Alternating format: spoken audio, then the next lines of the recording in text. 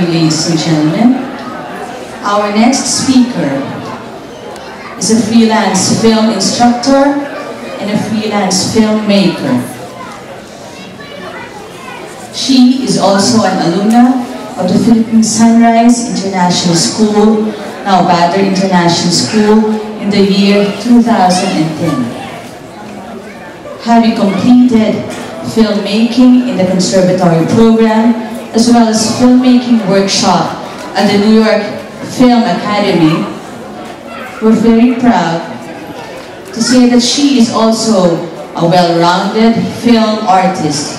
She has taken on several filmmaking activities, such as that of being an actress, a gaffer, a production designer, a boom operator, a script supervisor, a grip, an assistant camera woman, director of photography, a sound mixer, a casting staff, production designer,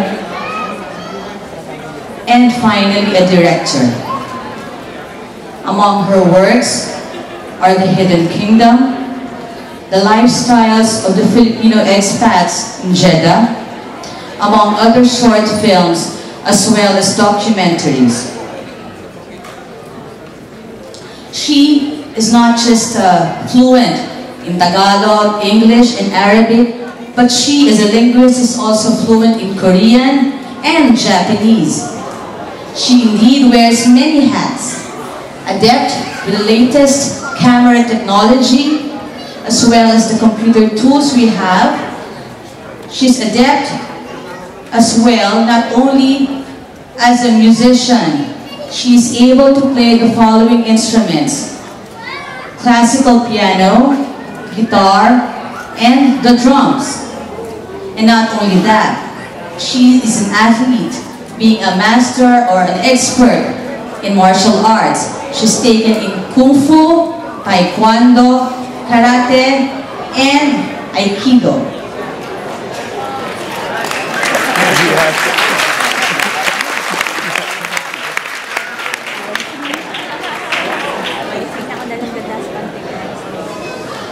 And among her laurels include the following. She was the first cover model of the Friends of Jeddah music magazine in 2013, that's May. She was awarded Best Film Festival Director for the Best Student Film in her work, Will You Marry Me, in 2013. This was given by the International Film Festival in Manhattan.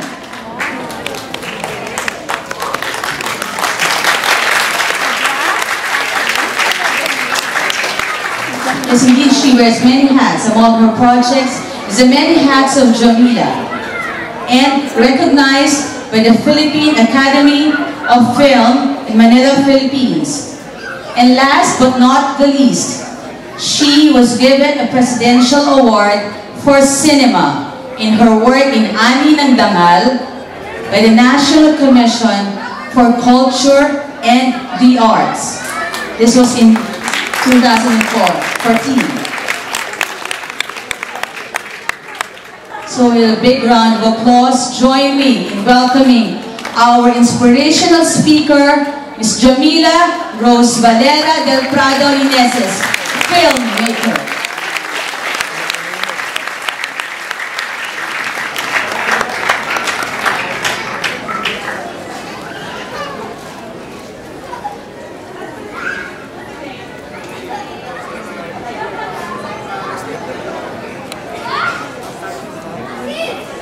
That was a very, very long introduction. I highly appreciate it. Thank you very much. First and foremost, I would like to thank our dear and caring principal, Mrs. Ophelia LaGuardia, for inviting me this afternoon, and to the board of directors, members of the faculty, guests, parents, and everyone in this auditorium. A pleasant afternoon to all of you. I was under the guidance of Mrs. LaGuardia since I was in grade 1 at JR International School, Achievers International School, and onwards. She was our school principal. I believe that was during the early 2000s. I have been with her for 14 years now. Right, Mrs. LaGuardia?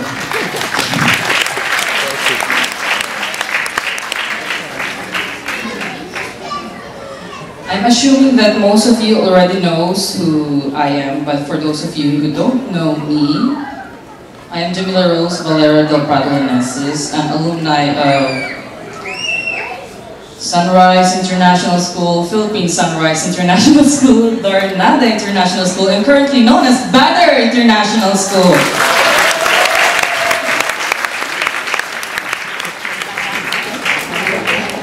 I am also a filmmaking conservatory graduate at the New York Film Academy. And before we get to that, during my school years here, I am known to be the Supreme Student Council President for the graduating class batch 2009 and 2010. Feature editor for the school newspaper, a pioneer alto member of the Serenata Children's Choir, a musically inclined person in piano, guitar, and drums, and other extracurricular activities that I was involved in. I was not a popular person in school before. Some people at school did not favor me, but it's not like you can please everyone. But anyhow, I proved all of them wrong. Yeah.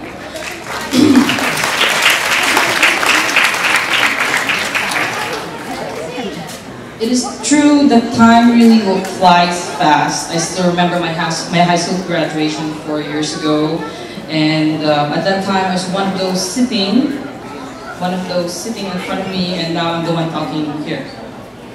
So I am delighted to say congratulations to all graduates. I'm hoping that each and one of you not only did your best during your final year, but also during your previous school years. I'm hoping that you did not take it for granted. I'm wishing that each and every one of you that goes for the high school graduates is 100% happy and satisfied with their chosen field of study that involves their future career paths. I trust that your parents are not the ones who chose it for you, because they're not the one who's shaping your lives. It's not them, but you. This is just the beginning, and I'm hoping that you will stick to it until the end, because believe me, I'm saying this on behalf of all the parents. Sending a son's or daughter's children to university or college is no joke. And I'm going to say this in advance, don't you dare to fail even just one subject. I'm not trying to be the bad guy here, but please, instead of trying not to fail, just do it. Even if it hurts you, well, not really hurts you, but you have to endure it, because your parents are the ones responsible for sending you to university. So I hope that you do value that. And if by any chance you're not sure whether the field of study is the one that you've chosen, is not the one for you, it's still not too late. You have to speak up before it's too late. And as early as possible, you must take a step back and think before it's too late. And I've heard a lot of stories and a lot of excuses on top of that. Some of you might be thinking right now, what on earth is she saying? Why is she saying these things on a joyous occasion like this? I will tell you my story. Since first grade until I graduated from high school, I have always remained on top of my class. It does not end there, because when I went to the United States to study filmmaking for university, I graduated with the highest honors, receiving not only a singular A on my transcript, but plural A's on my transcript. Be it academics or extracurricular activities, I have always shown my full potential and given the best performance to the utmost of my capabilities. And that is something that I can and I must be proud of. Because of my consistency, I was very fortunate, because someone noticed my hard work, and that was Her Highness, my sponsor. It has been 10 years or almost since the first time I met her. I would always come to her palace together with my mom because she's one of her clients as well as her sisters. My older brother would come often with us as well, and as days go by, we became close and we became friends. And ultimately, she found out that I am a smart girl, basing on my report cards, grades, transcripts. So she's seen all of that, and because of this, she promised me to send me to any university and to any course that I like when I grow up. Many would say I was lucky, but I have to disagree because I deserved it because I earned it. And I earned it because I worked hard for it. And I'm hoping that will be the same for each and every one of you.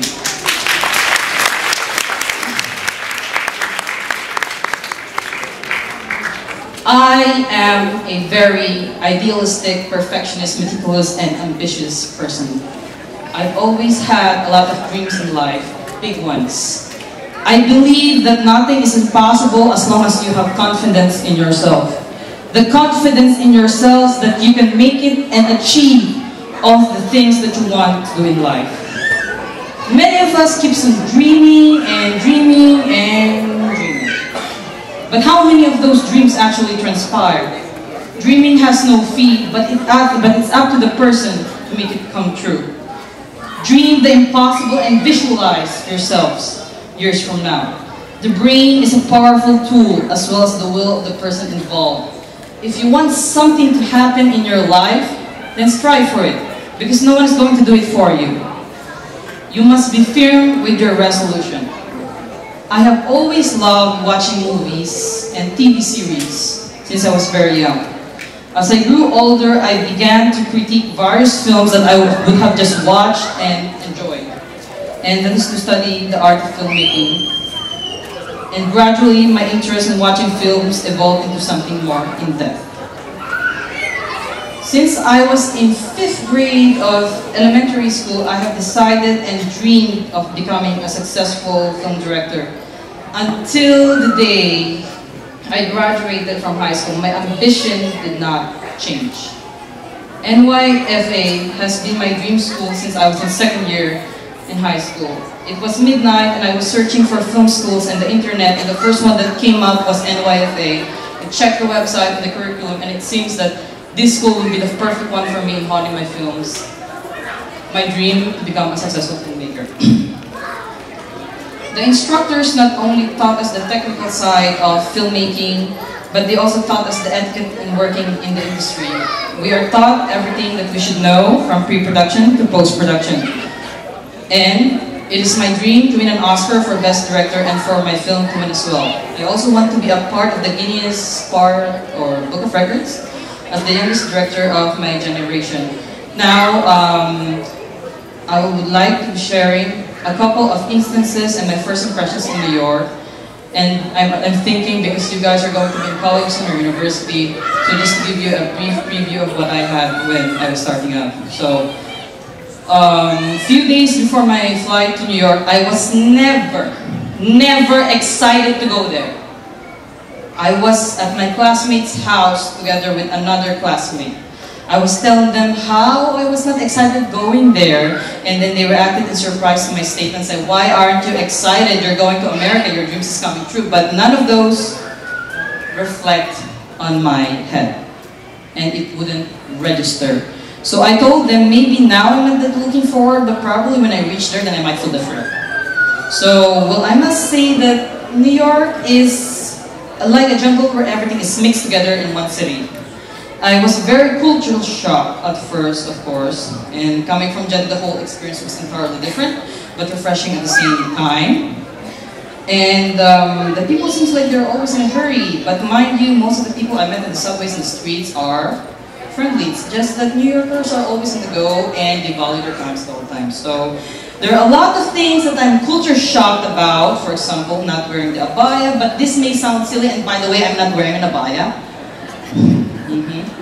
This is a traditional Saudi dress, they call it jalabia, so, yep, and this may sound silly, but people can't blame me because I was born here. I was born in Jeddah, Kingdom, Saudi Arabia, and I'm very used to wearing it before going out. So, in regards to my studies there, at first, I thought that my classmates are going to be much older than me. I was only 18 at that time when I was admitted to the workshop. I arrived to New York on June 2, 2011. And from the airport, we went straight to my aunt's apartment, dropped our stuff, ate, and then went straight to Manhattan to report to school. I was very tired from the trip because a direct flight non-stop from Jeddah to New York is almost 13 hours, I think. And it was the longest trip that I've ever had in my life because ever since I was in Jeddah, my family and I never took a yearly basis trips. We only go out if it's on an emergency purposes. So anyhow, I was able to report and sign in some documents, and they gave me a schedule and told me the meeting about the day before class starts, which took place in the school's auditorium. And as I was watching all the students introduce themselves, I spotted some of the individuals that belong to my section, and my impression was correct. The people who are going to be my classmates are definitely much older than me. But that was not the case when I pursued the conservatory program because all the classmates are almost the same age as me. And at the beginning, I was very worried if I would fit in class because I barely talked to anyone. I can still remember when I was doing the filmmaking workshop, my mom would always come with me to school. She would sit and wait at the lobby until I finished my classes. Imagine that. So in between classes, we have 10 to 15 minute breaks. I would go with her to eat snacks or lunch. I still remember when I was in the editing lab, there were editing TAs and then teaching assistants to help and guide us if we have any questions or if our computer malfunction, they would fix it. I was the type who doesn't ask any questions. In the first place, I didn't have any because I was very attentive in all of my classes, and editing is one of my favorites. I love being in the editing lab the most because it was very relaxing and it boosts my motivation because I can see that there are other students who are putting their best efforts while editing their works. It gives me inspiration as well. Now, two of my unforgettable experiences during my study in the New York Film Academy were being able to meet and network with one, Michael Socio. Michael Socio, I think you might have heard of his name before. Michael Socio is also a NYFA alumni, and he is the personal script doctor of Will Smith. I'm sure you know who is Will Smith. Yeah. And director Brett Ratner. Director Brett Ratner is the director of the Rush Hour movie starring Jackie Chan, Chris Tucker, and The Tower Heist. I'm sure you might have heard of it. Ben Stiller and Eddie Murphy. X-Men, The Last Stand, Prison Break pilot episode. He's also one of the executive producers, and many more. When I started doing the conservatory program on the month of September 2011, there were 8 sections. In my sections, there were only 4 girls, including myself, and majority of them are males. So, the challenging part about being a female in the class is if I'm assigned to a job where physical strength is primarily needed, then that's where we kind of make the downfall on it. But most of my guys, classmates are there to assist us if we need any help with all this stuff. And we write, direct, edit, produce, and shoot our own films. Every day was an adventure because we're always busy shooting. We travel borough to borough, city to city, and state to state, depending on where is the location of the shoot. So at the beginning, I must admit that I had a difficult time with some of my classmates because of their different personalities and language barrier. Believe it or not, I do have classmates who couldn't speak English, fluent English. Yes, and especially my classmates from China and Korea, they were so surprised when they heard me speak in English. I told them that English was the medium of instruction in my alma mater, Valera International School, and it is my second language.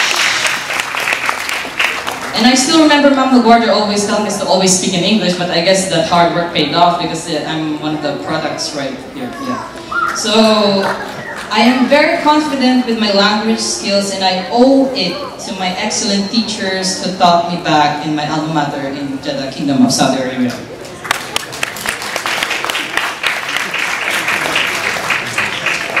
Okay.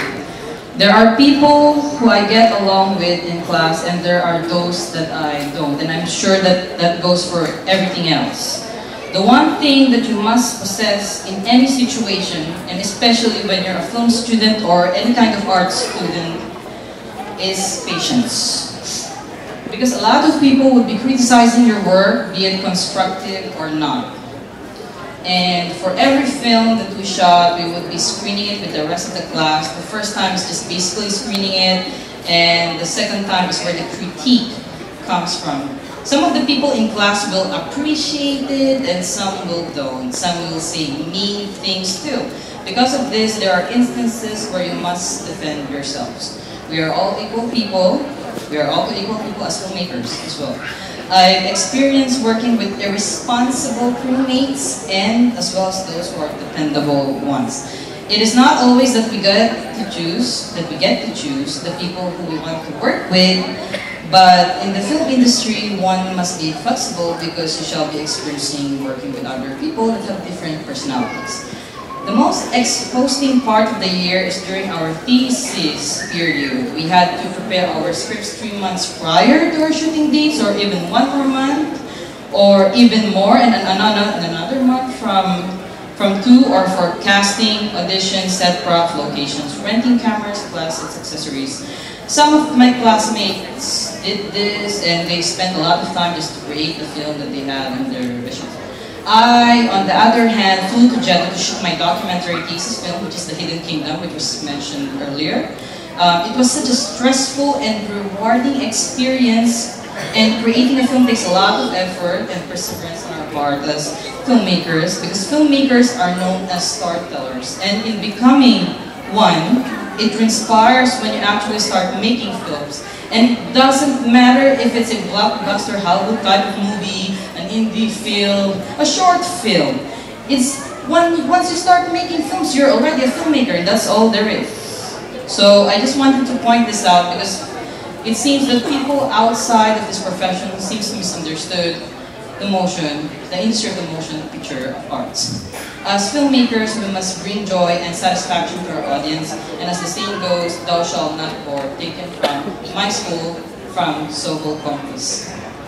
My overall experience was incredible, and I'm very happy that I got to experience it as I climbed to success in pursuit of my dream. Now, back to reality. I am actually a crybaby when it comes to leaving Jeddah, and I'm sure many of you are going to experience this. I'm actually a crybaby when it comes to leaving Jeddah because during my semester breaks or spring break, I would come back for a short while and leave, and I would cry, always cry the day before my flight to go back to New York. So I didn't want to be away from Mom! So I didn't want to be away from Mom, and once I cried on an Air France Delta flight from Paris to New York, and I was crying the entire time, and maybe my seatmate thought I was crazy because I still kept the tissues with me until I reached New York and until I reached my aunt's apartment.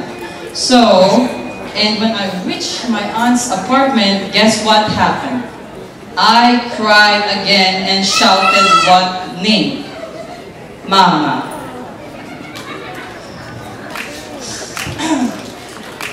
Every day during breaks at school, I would always call my mom regardless of what time it is.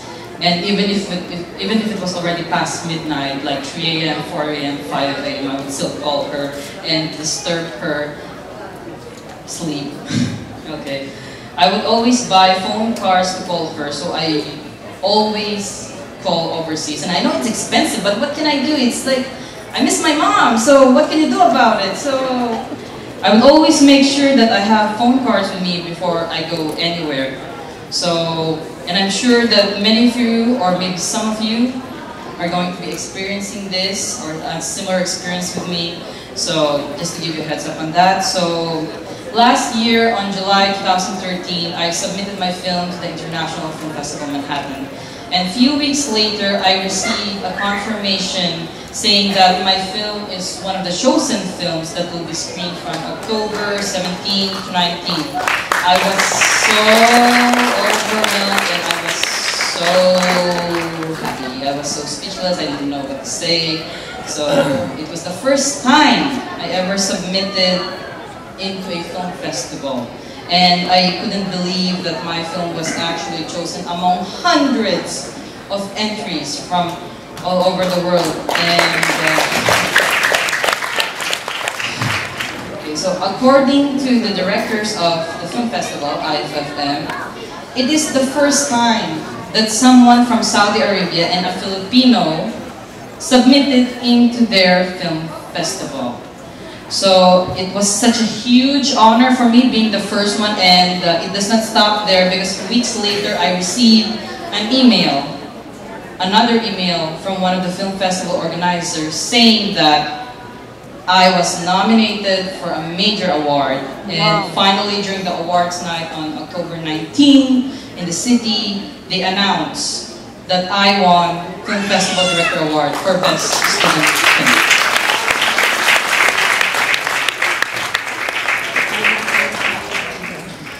Because of my accomplishment at the International Film Festival Manhattan, I was given another recognition, and I'm very, very honored. That recognition is coming from the National Commission for Culture and the Arts. It is an organization under the Office of the Republic of the Philippines. Last month on February 2, I went to the Philippines, and it was held at Resorts World Manila. I was given a Presidential Award for Cinema during the 6th Dangal or 6th Harvest of Honors. I stood alongside with Miss Nora Anor, who I was sitting next to on the left, Mr. Eddie Garcia, Mr. Joel Torre, Director Brillante Mendoza, Director Jun Lana, Director Roy Iglesias, Ms. Alessandra De Rossi, Ms. Eugene Domingo, Ms. Sandy Talag, who I was sitting next to, and many more. So for those of you who don't know, the Ani ng Dangal, which is the Harvest of Honors in English, is a state recognition given to a natural-born Filipino artist or group that has reaped top honors in international events. Its coverage includes the 7 art disciplines, which includes architecture and allied arts, cinema, dance, dramatic arts, literary arts, music, visual arts, including multidisciplinary arts. It is an annual event in the Philippines celebrated as a highlight and concluding rite of the Philippine Arts Festival. And the Philippine Arts Festival is being held every February of each year. And my final remarks to you graduates are: 1. Surpass your parents' accomplishments. Challenge yourselves to do better and give them the lives that they deserve. Always be thankful to God. And 2. Second, your parents. Cherish them above anyone else. 2. Do your best in everything that you do. There is no room for excuses and as well as regrets. You can never turn back time, so make sure that you use it wisely.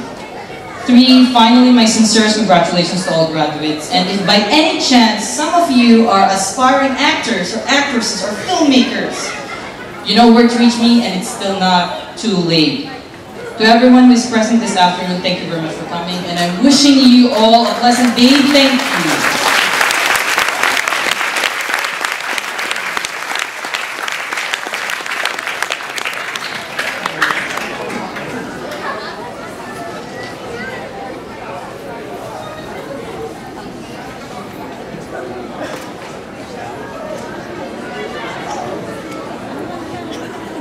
That was indeed an awe-inspiring message. It shows only the fruits of hard work of teachers and students. So we are very delighted with your achievements. Moving on, to highlight the ceremony,